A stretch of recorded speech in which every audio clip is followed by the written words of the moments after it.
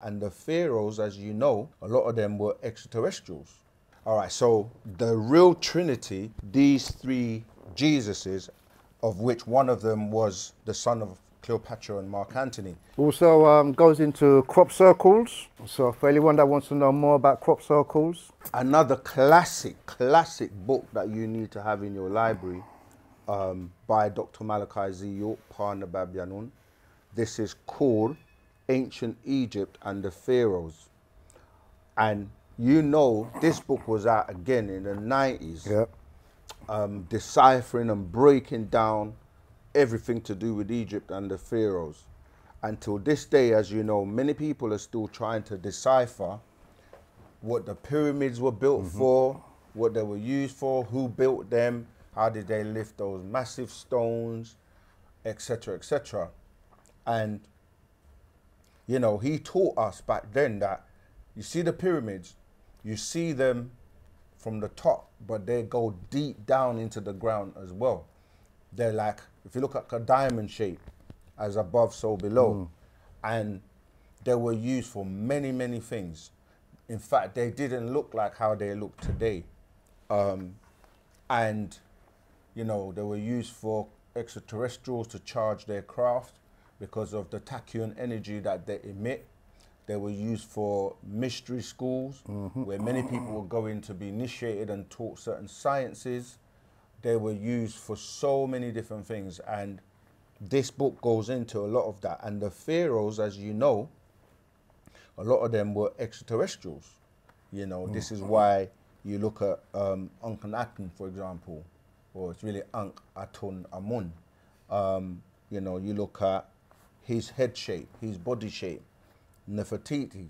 You know, these are extraterrestrials where they've looked at their, you know, they've found certain skeletons and skulls and things like that that actually explain and go into, you know, who they were, where they came from. So this book is very, very important. You can see some of the images like of Osiris and certain people, their color's green because, you know, we are their descendants, but we have started to rust. So when we're brown today, it's because of the loss of the magnesium and that's the oxidation, how do you say the word? Oxidization. Oxidization, thank you, of us, just like losing that chlorophyll that plants have where you see them being green. But this book, it talks about all the ancient, you know, pharaohs, Imhotep, talks about Zoser. It basically goes through the various pharaohs and their life and times and how they lived. What else do you find interesting? The changing of the images in Egypt. Europeans going over there and covering up the images, trying to make them look like themselves. Even though we know Egypt is in Africa, you have people with the audacity going into Egypt and trying to make them look like them.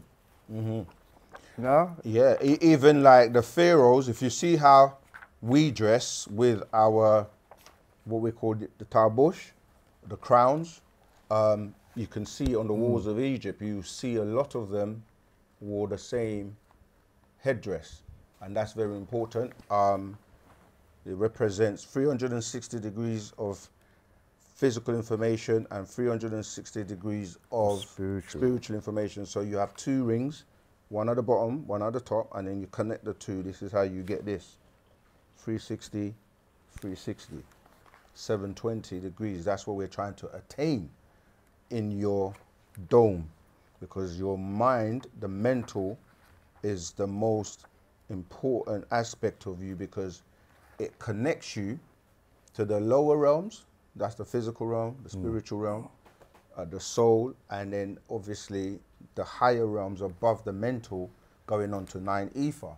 And so the middle path is the mental, where you can connect to both above and below, which relates, as I said, to the pyramids.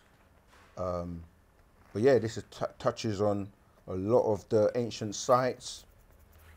Olmec heads, found in South America. Yeah. There's so many pharaohs that are broken down in here.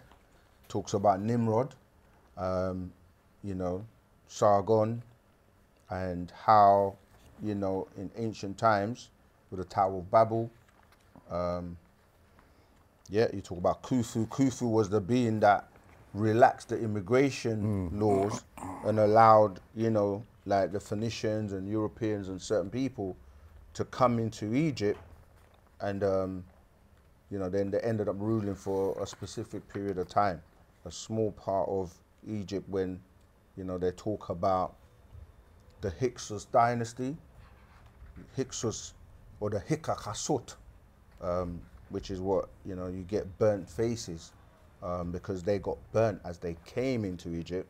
And this is where the word Egypt comes from, because Egypt comes from Aegyptos, which literally means burnt face, burnt faces, or black, you know. So yeah, it talks about Thutmose, because you got Thutmose the first. So this is where the biblical characters come from. So when you're saying Thutmose, you're saying Mosi. The last part of that word, M-O-S-E, is where you got Moses from, and it became Moshe or Mose, you know, and but it's really Thutmose. That's where you get the word Tahuti as well, Tahutimus, because Moses was a student of Tahuti. And so this is why we say you can find the fossils, the bones of these, you know, these pharaohs, but yet you can't find the equivalent in religion, you know. So we know that, you know, Thutmose is really where they get Moses from. Talks about Akhenaten, you know. Goes also into the purpose of the open mouth ceremony. So we know the shafts lead to the Sirius and Orion star constellation. As you know, in our doctrine, the Master Teachers explained that the male came from Sirius and the female came from Orion. I realized when I said that. I was trying not to cut you. But. Yeah, my mistake. The male came from Orion and the female came from Sirius star constellation. That's right. That's right. Yeah, this is a very interesting book. Talks about Cleopatra. You know Cleopatra as an Egyptian, right? And Mark Antony and her had a child, who, you know, people know in the Bible as Cleophas. And this is where the three different stories of Jesus are put together into one story. In fact, I'm going to show you something. All right, so the real Trinity is actually dealing with these three Jesuses, of which one of them was the son of Cleopatra and Mark Antony. Cleopatra plays a very significant role. And don't fall for that Elizabeth Taylor playing Cleopatra in the movies, because this is what they do to try and Europeanize the ancient Egyptians. But yeah, she was trying to save Egypt, and that was one of the ways she did it, by basically getting involved with Mark Antony, and they had this son called Cleophas. In fact, you can see it there. That's both Cleopatra, Mark Antony, and their son Cleophas. All right, so that goes into their story and what took place. Okay, there's so much in this scroll, but we think you need to try and get hold of it yourself and read it, so that you can get the full benefits. It talks about Hara, you know, the story of Isis, Osiris, and Horus. You know, the whole story of how Seth betrayed his brother Osiris and got him chopped up into 14 pieces, and then how, you know,